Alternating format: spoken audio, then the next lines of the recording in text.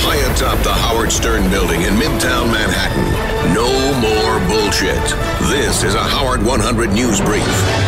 I'm Mike Hambrick. Whackpacker High Pitch Eric continues to make personal commitments to charitable causes. As John Lieberman reports, High Pitch's latest effort, a very personal one. It's Howard 100 News. You need to know. I do it for my mother, and, I did it last year.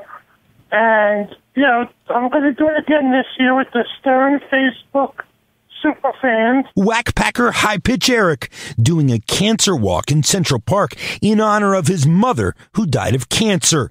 He'll be part of a team called Team Mooski. I believe it's a 5-mile walk. Is that the longest walk you've ever taken part in for charity? Yes, I did an ALS walk a few months ago. I thought that was a 2 or a 3-mile walk. Do you think you'll be able to make the entire 5 miles? I hope so. I really hope so. I did an ALS walk at finished, so hopefully I can do the cancer walk. John Lieberman, Howard 100 News.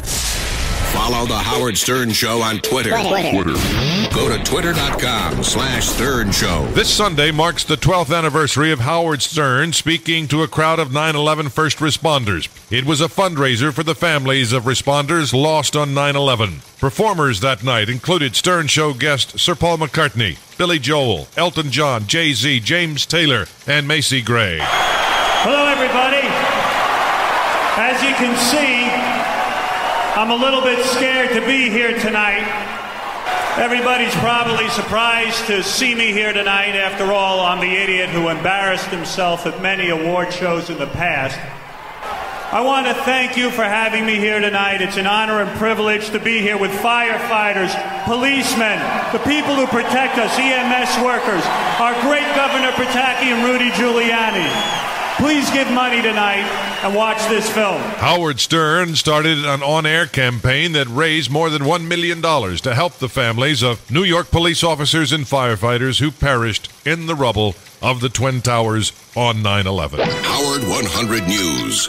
Give us a minute. We'll give you a hard time.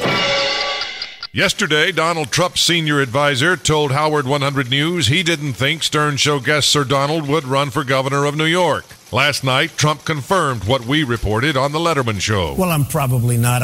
I can really say I'm really definitely not. I have other things to do. I have a lot of things that are going on that are fabulous. Another Howard 100 News brief at the top of the hour, or as close as we can get. Howard 100.